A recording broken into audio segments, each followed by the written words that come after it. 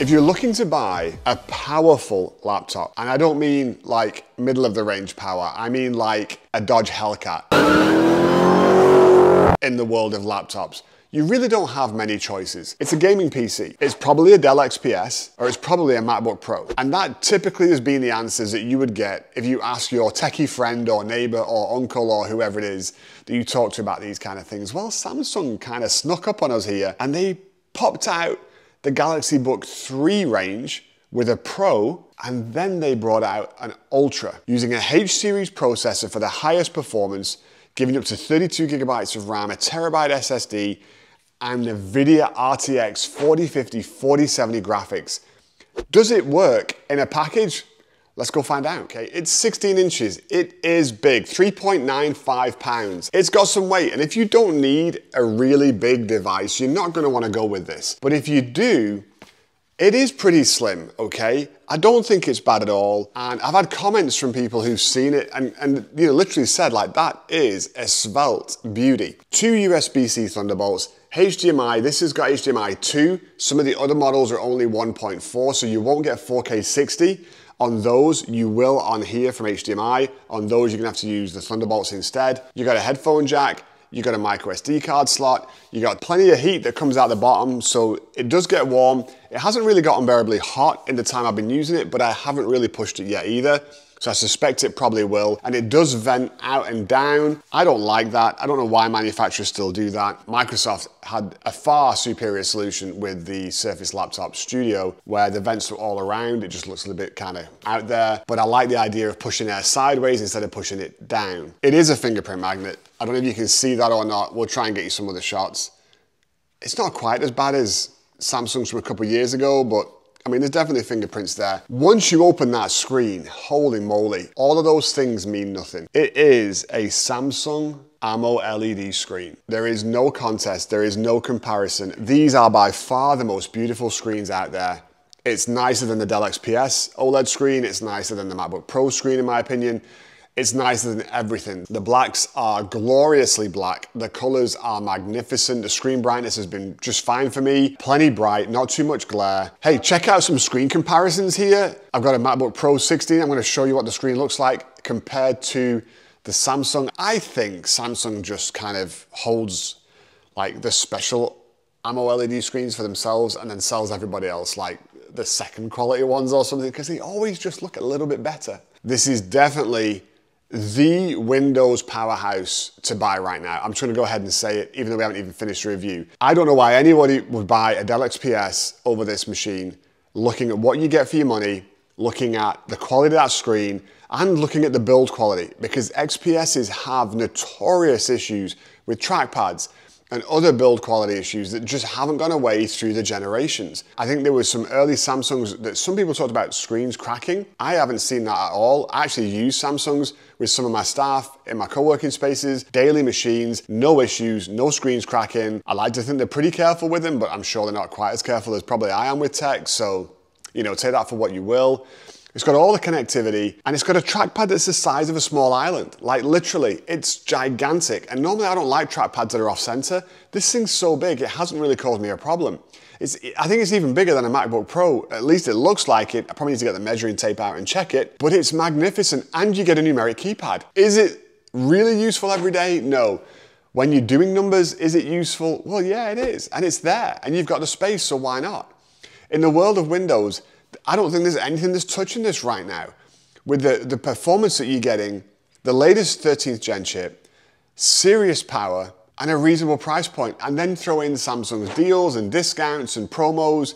I got this as an open box from Best Buy. I'm not gonna tell you how much I got it for. Let me just say, I can't believe how much I stole it for, because it was ridiculously cheap for something this powerful. So let me show you some benchmarks here, and let's talk about performance for a minute, because obviously that's something that you're all going to care about.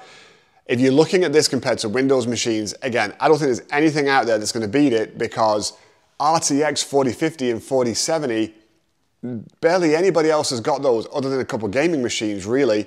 And for people who are creators, you want to go meet clients, that kind of stuff, I just don't think gaming machines are the way to go. Something like this is a little bit more elegant. Compared to MacBook Pro, single cores surprisingly similar. Multi-core, the M2 Max does seem to take the lead, although on this benchmark, let me just say my M2 Max in the studio is a 32 gig. I don't have a 16 gig because you can't get a 16 gig M2 Max. So I'm sure that also plays a little bit in there. When you look at the M1 comparisons where I do have 16 gig, like an M1 MacBook Pro 16, you see that this actually does beat that. So it's kind of difficult to get exactly where we want to be. I wish I'd have got a 32 gig Ultra and then it would have been better for you, but I didn't. And so it's the best I can show you. In the real world, I can tell you that battery life is shockingly bad.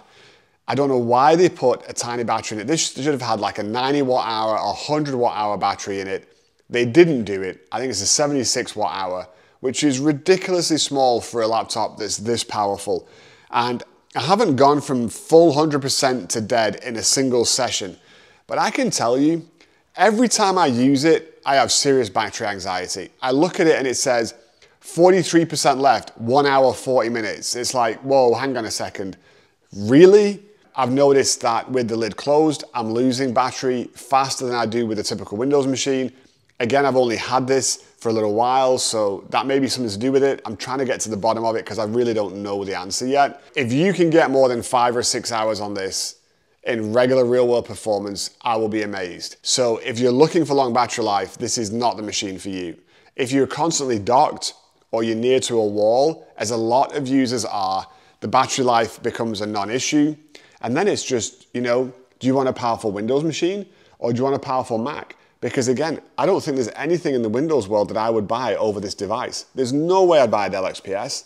No way at all. This has got a nicer build quality, it's a nicer color, it's got higher performance, it's got that RTX chip, it's got everything that you need. And so it kind of leaves us in a place where Samsung's done what Microsoft needed to do. They've actually gone out and built a real world challenger to the question that people ask. What is the best powerful laptop I can buy? It used to really be a one-trick pony, and Apple MacBook Pro would be the answer. But now it's not. You've got two answers and two choices. And I think choice is a great thing because a lot of us like to live in the world of Windows. And if you need Windows and you don't want to use a MacBook Pro, what are you supposed to do? Thank you, Samsung. We've now got an answer. You may be wondering what is the difference between the Galaxy Book 3 Pro and the Galaxy Book 3 Ultra, and then also the Galaxy Book 3 360. Obviously 360 is the easy one because it's a 360, folks. It spins around, it's a flipper, you can put it in tent mode, all that kind of stuff. But it does get a little bit confusing because there's different options in each one that you can't get in some of the others. For example, the Ultra comes with the H series 13th gen chips, which is what you would expect. That's the most powerful processor. But the other two only come with the P series processors. Even at the very top, you cannot get a H series chip. You've got Intel Iris graphics in both of the regular Pro models, but you've got NVIDIA RTX 4050, 4070 in the Ultra, which again, that sounds reasonable. You would expect the Ultra to have the more powerful graphics. You can get the 14-inch screen in the regular Pro. You cannot get it in the flipping style 360, and you cannot get it in the Ultra style. So that's a +1 to Apple because you can get the 14 and 16 in all the specification options. I don't know why they didn't do an Ultra 14, especially when the battery's so small. But I guess they wanted to test the water and not have to make two models maybe. I don't know. It's just surprising because I think a lot of people like the 14-inch screen size more from a portability point of view, but whatever. And then the regular Pro start at 256 on the storage, but the Ultra starts at 512. So I kind of think all the Pro models should start at 512, but again, I'm sure it's just a cost choice. The regular Pro models come with 256 gig starting point and 8 gig of memory, whereas the Ultra is 16 gig and 512, so double the storage, double the memory at the base level. Battery's gonna be 76 watt hours across all three, which is great. All the connectivity is the same in each one. You got those two USB-C Thunderbolts, you got the HDMI, you've got the headphone jack, and you've got the micro SD card slot, I believe, in all three models. So that's nice as well, that they didn't leave some things out for the regular Pro users that they included in the Ultra. But you can get a nano SIM in the 360. Can't get it in the regular Pro, can't get it in the Ultra, but you can get a SIM card in the 360. So if you need mobile connectivity while you're out and about, that's gonna kind of dictate what you can go for. Again, I don't think that's a big deal, and it's probably a smart choice. If you're lugging an Ultra around, you really want to be near power anyway, so mobile connectivity is probably not that big of a deal. The regular Pro and the 360 Pro both come in the beige color as well as the graphite, and the Ultra only comes in the graphite.